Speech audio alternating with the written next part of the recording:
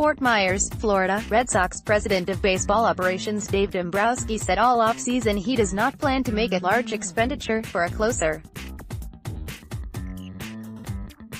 He's trying to keep the Red Sox's payroll under the $246 million third threshold. It's at approximately $238.8625 million right now.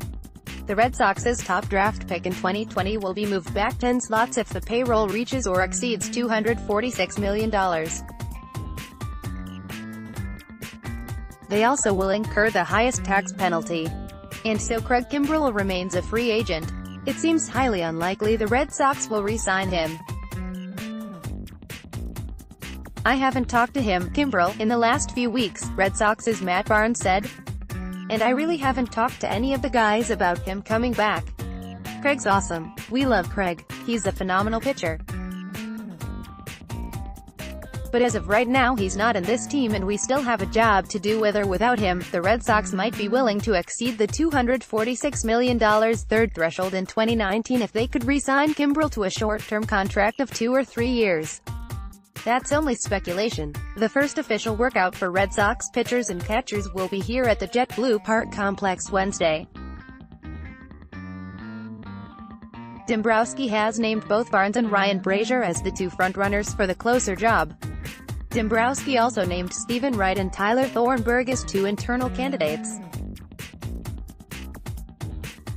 Chris Sale gained weight. Boston Red Sox's Alex Cora says the ace did, but he still looks very thin. Red Sox manager Alex Cora was asked if it's likely either Barnes or Brasier will be the closer at the start of the season. "For me, it's too early to answer that one," Cora said. "I have to talk to the players first before I answer that. But we've got some capable guys who can get outs in the 7th, 8th, 9th inning. What Barnesy did last year was amazing. You start looking where he pitched during the regular season and during the playoffs, getting the 3rd, 4th, 5th hitters from the 7th inning on. He was amazing. Brasier did an outstanding job. For me, honestly, it's too soon. I've got to sit down with them and talk to them. I don't want anybody to come here and try to win a job in the first day of spring training." Barnes said he didn't come to spring training with the mindset he's the closer. "I'm coming in spring training trying to get ready and get outs in whatever role they put me in," Barnes said. "Whatever they need," Barnes added. "Whether it's the 4th inning to get some guys out or whether it's the 9th inning closing games out, he's surprised." Kimbrel remains unsigned. "Yeah, him and everybody else. You've got some of the top free agents, top players in the game who still aren't on teams.